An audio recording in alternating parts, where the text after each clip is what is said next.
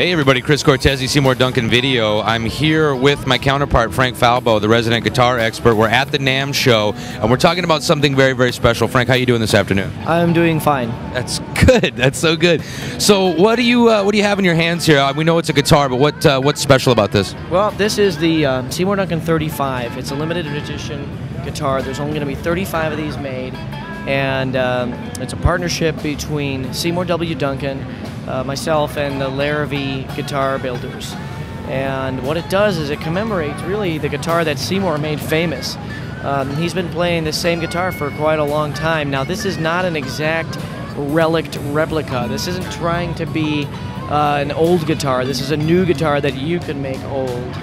And because of that, it also frees us up to use the best of the best hardware and the best of the best manufacturing techniques, because we're not bound by trying to have to replicate something that was made 50, 60 years ago. Well, why don't you take us on a little bit of a tour of this thing and kind of let everybody know what makes it so special. All right. Well, first off, we have a one-piece solid swamp ash body that's been hand-selected. Each of the pieces of wood that are going into this guitar are selected from John Larrivee's private stock, and we really feel that we have a just superb example of one-piece bodies on these guitars. We also have a quarter-sawn maple neck, and you can see the inlay 1976 to 2011, commemorating 35 years. We are using nickel-silver frets. We're using black mother-of-pearl inlays.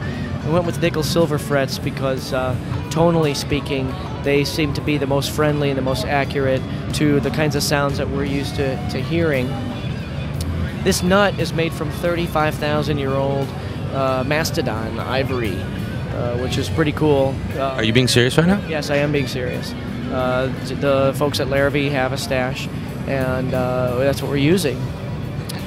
We've got... that is amazing. Yeah, do you need a minute? I need a minute because, I mean, only the finest dinosaur parts are being used in this guitar, so I want you to realize that. So, in addition to that, nickel hardware, aside from the fact that you're going to see this bridge is milled from a solid block of stainless, so for tonal reasons, we've chosen this bridge. They both lock. The bridge and the tailpiece have Allen wrench locks for sustain, but the bridge has really big fat posts that are recessed into the wood to really deliver the maximum resonance. Now, these pickups, I want to talk about these for a little bit. These are the pickups that we call the JB and Jazz concept set. The custom shop is going to make these available for purchase. But what these are really is, you know, every great invention, every great product at some point has a point of origin. And this is the times when the designer is still working with just the materials that he's got at his workbench.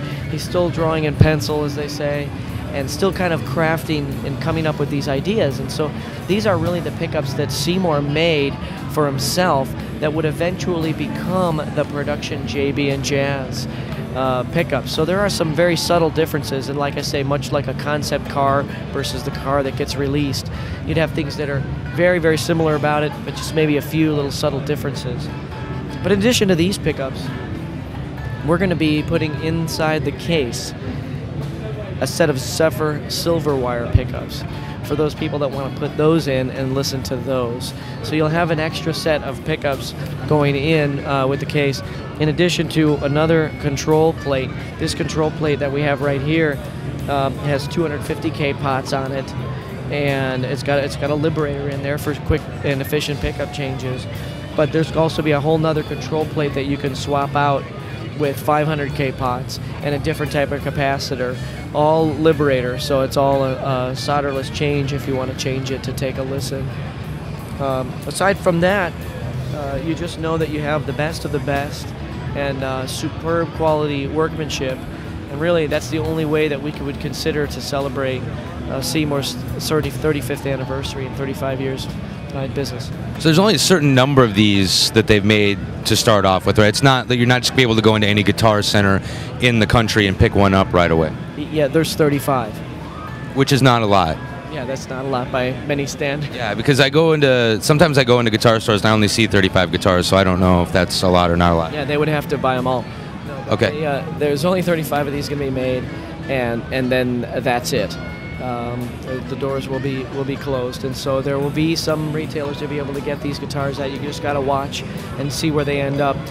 They're going to go via like a lottery, a very fair and equitable distribution. So it's kind of like Willy Wonka and the Chocolate Factory. Like you have to get a golden ticket, and then you're eligible to get the guitar. Yeah. But I would submit to you that this guitar and owning this guitar is a far superior experience to going to the Willy Wonka's Chocolate Factory and turning into a blueberry or getting sucked up by a chocolate river.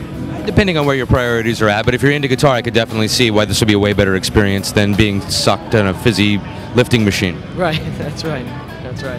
All right, well, you saw it here. Frank, thank you so much for spending time and taking us on a tour of the guitar. I know you're a busy man, and you don't really like talking to me that much, but I appreciate you taking the time out. And this is a special guitar, and listening to you play it earlier, you can really see, how special it is, and you should go check one out.